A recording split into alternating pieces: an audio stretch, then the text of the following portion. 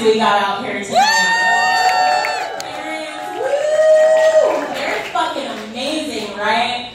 My daughter is so unfiltered. Let's just talk about that for a second, okay? My daughter and I, she's 5, her name's Scarlett. We go to the store and we see this man who's missing quite a bit of teeth. You can tell he was definitely on some hardcore drugs in his past. And she goes up to him and she's like, "Where'd your teeth go? Did the tooth fairy come?" And he just like brushed it off and like walked away, and I'm like, "Scarlett, that's what happens when you eat too many chicken nuggets and don't eat your vegetables." And she's like, I was like, yeah. And he was a really bad boy, and he didn't let the dentist clean his teeth, so they all started falling out. She was like, "Oh my gosh." I'm like, yeah. It's true, it's true. And the tooth fairy won't bring you money unless you clean your room every day, and he'll bring you extra money if you wash mommy's car every day. She's like, "I'm gonna do all of that." I'm like, you know what? Cheers to Mother of the Year award. So speaking of Mother of the Year award, who knows what an IUD is? Woo! Raise your hand if you don't know what an IUD is. Anyone? Anyone? Alright, so we're all on the same page. Good. Because I don't want to say that second part I was going to say. So I go to get one put in. And it's funny how doctors like try to make the most uncomfortable situations sound like so professional. Like my doctor was like, "Once we insert the IUD into your uterus, it's going to make it an unsafe environment for sperm." And I was like, okay, cool, because that's totally why I'm here anyways. I don't even want any kids after, but like one is great, any more than that, don't do it, it's a mistake, guys.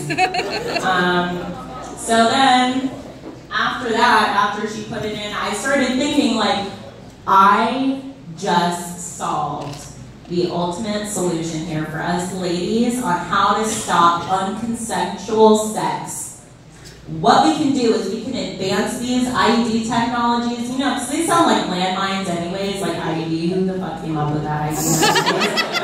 Or it sounds like some sort of like landmine or something that's gonna like explosive device. So let's advance those technologies. Let's install a panic button inside of us.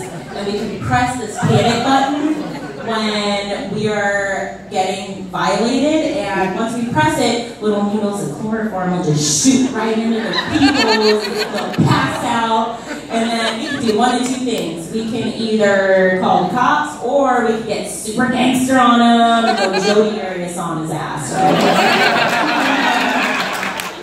How's she doing anyways? I've been wondering, what's up with her? Like, what's she doing? I wonder how her t-shirt thing is thriving, you know?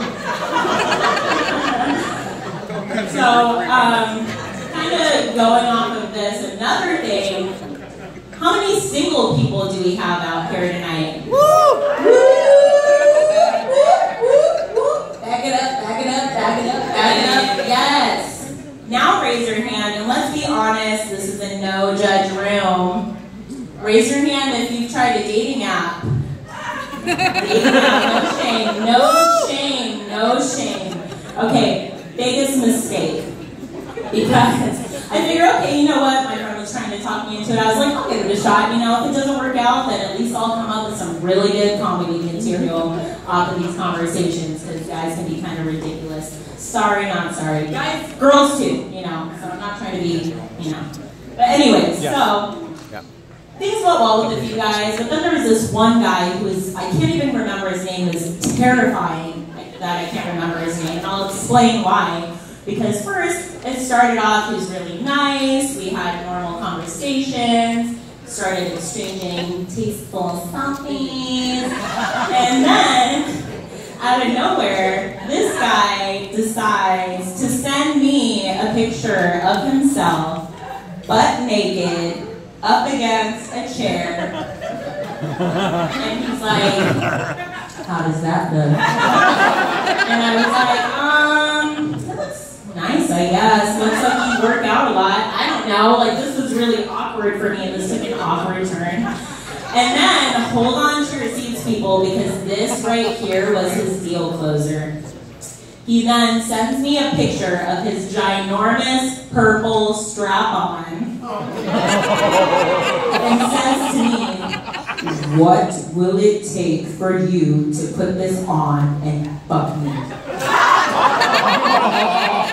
I was like, "Are you serious? Or are you joking?" And he's like, he went crazy on me. Obviously, this guy was serious. And I'm like, you know what? Even if I was into this idea of pegging you, I would feel very uncomfortable being in a situation where I'm naked with a strap on with this combative, crazy man who might just like beat the shit out of me. Like, who wants to be in that position? Do you want? No. No. Do you? No.